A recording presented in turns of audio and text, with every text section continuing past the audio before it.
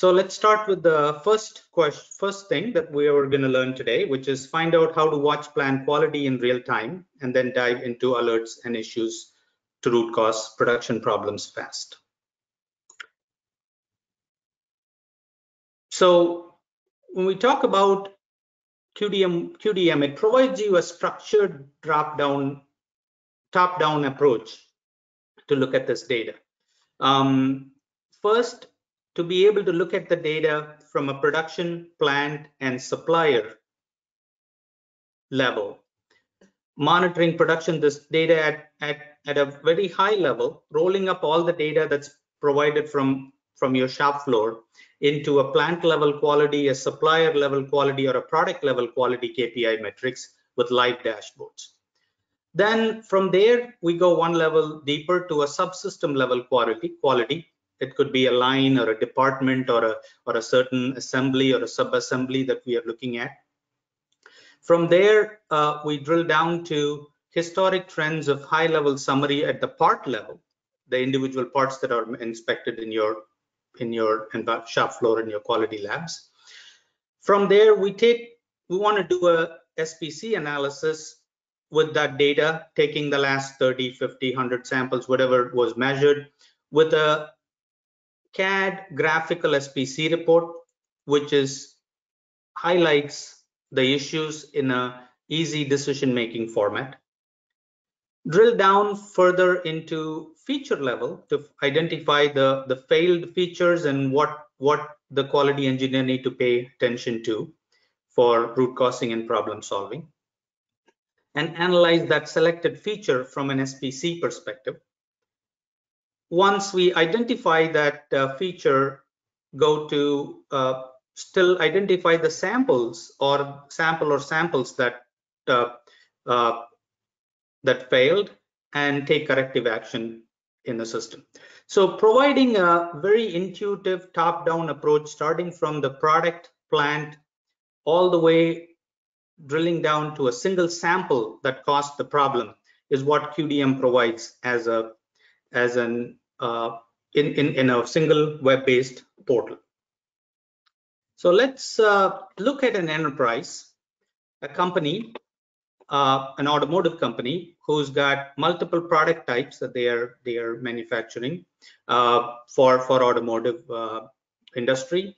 There's a lighting product type division, there is a stamping product type division, and an assembly.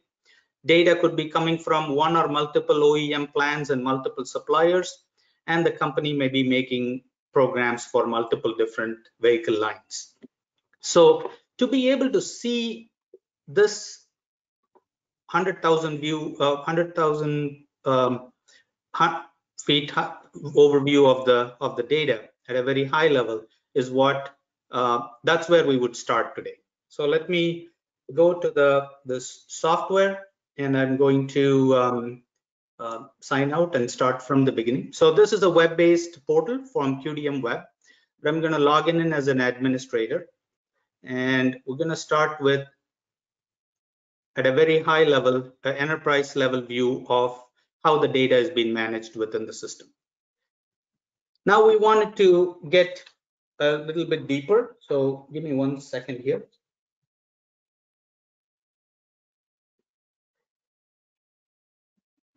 So we're going to click on this. I want to know everything about a program, so I'm going to click on the Z1.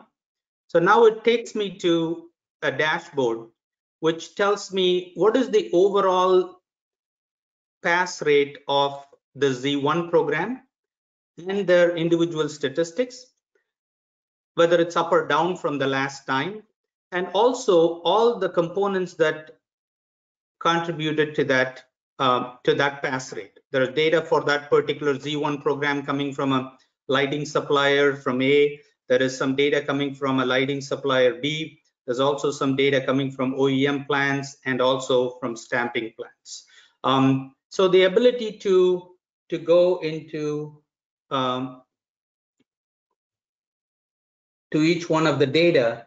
Now we're gonna drill down to the stamping OEM plant 1.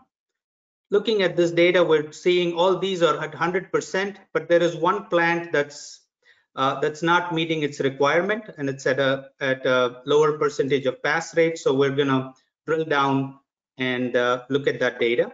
So that particular plant is making the doors, and it's running at a 90% pass rate. So,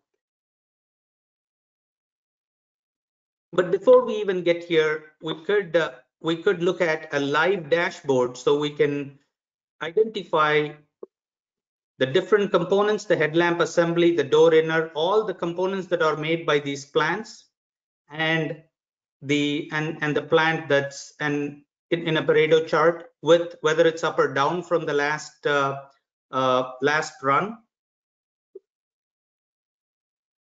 We want to know a little bit more about this particular part that's performing down.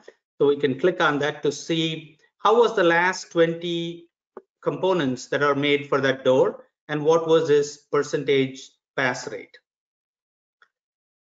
on a table form and also as a dashboard. So this gives the quality engineer an idea of how has it been trending over a period, whether it's getting better or is there some corrective actions that need to be taken. So it provides you a historical view with a dashboard for that particular program.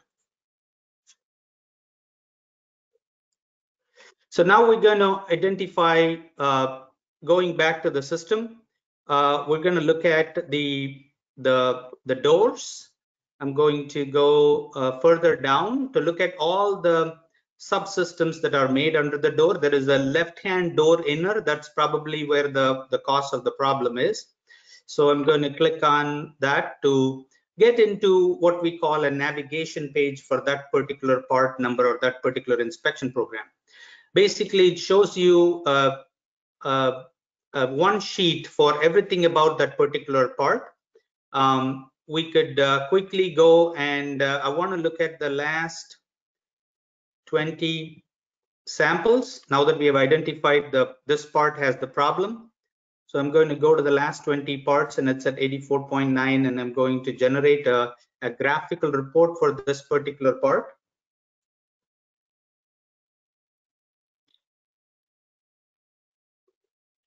So what it's doing is it's taking the last 20 samples for this particular parts and running it through a CAD-based graphical SPC engine to create a real-time report for the last 20 parts for the door, the left-hand door, with a graphical index page showing where the measurements were, whether those measurements are pass or fail, and the page number that you would see the results for that particular section of the door. So if you kind of scroll down, you'd see the entire report with a graphical CAD with different views, with SPC charts, with color-coded SPC charts for all your SPC metrics, with a trend line and with leader lines pointing to where the measurements are. So a quality engineer can review this particular program, and then it's got a lot of features they're measuring. We want to only show the features that failed. So I'm going to go to feature filters, say use this filter based on my spec limit. We only want to see the features that are red and give me a filtered report. So now the system generates a real-time report for this part. With still working on it.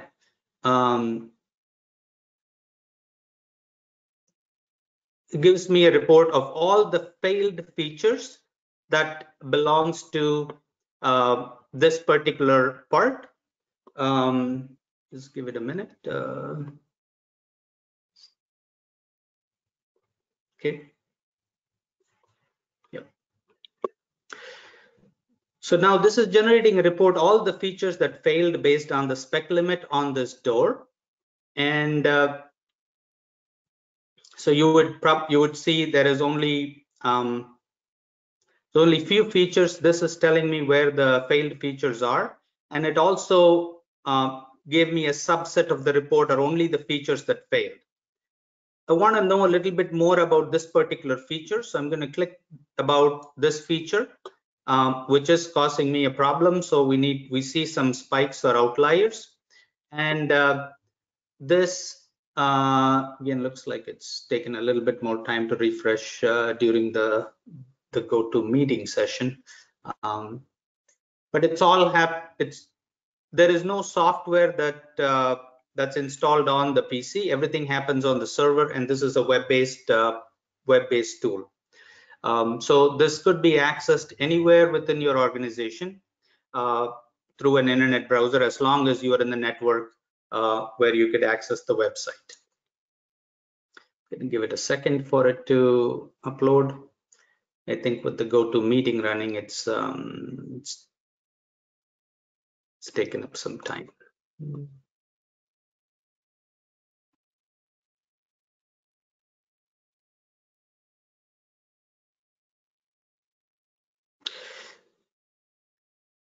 You could also filter based on any statistic, based on CP, CPK, PPK, or any of the values that you wanted to look for. Filter data based on any statistic criteria and generate real-time reports. So now we looked at a report for a certain feature, and now the quality engineer can look at that data from a Six Sigma perspective on what could be the probable causes. This there are two peaks, and there's a histogram that's showing if I have more data, the histogram will be more pronounced on what type of distribution are we seeing. There is also a trend chart showing you the deviation and the sample number, and also a process control chart to see if there is any process variation that's happening. So when I click on one of these items, now I'm seeing that's made, that feature is made, sample number 23, that's made on 3/23/3/22 at 10:54 a.m. We can now assign a cost to this, and the user can create any type of corrective actions or log any type of corrective actions. With that, let me go back to, so what we did is we started at very high level, at the company level.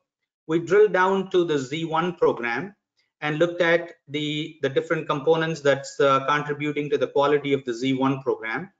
Then we drilled down from there to the subsystem level to find out that identified that one program that is causing the quality issues very quickly from the entire. You might be making hundreds of thousands of parts. It's very quickly, it sorts them and highlights so that you can pick, zero in on the part that's causing the issue. Then we went to the subsystem level, and we looked at the detailed part level statistics and how the part has been running. Then we filtered that data, took the last 20 samples. We created a graphical report. The system created a CAD-based graphical report for the quality engineer. We filtered to the failed features and identified a feature that caused the issue, and we looked at it from a Six Sigma perspective, from a problem SPC perspective on problem and process, whether it's a process variation or a part variation or an outlier. And then we could also click on that particular point and annotate that data point to, oh, that caused because of a tool breakage for that entire sample. We can ignore the sample and submit the note, and that's carried over to the database for anybody who's looking at this data later will be able to analyze this this information. So basically, we for this topic today, we started at the plant product level, drilled down to the subsystem, moved to the part level, and drill down to get a CAD SPC report for the last 10 samples. We can also filter for any date range, but in this particular case, I picked up the last 20 samples. The feature level report, and then finally identifying a sample and taking corrective actions. So very quickly, we were able to drill down and solve a problem from all your part numbers, and this is something that's an invaluable tool for a quality engineer to be able to quickly zero in on a problem and take corrective action from this multiple part numbers that are being manufactured on the shop floor.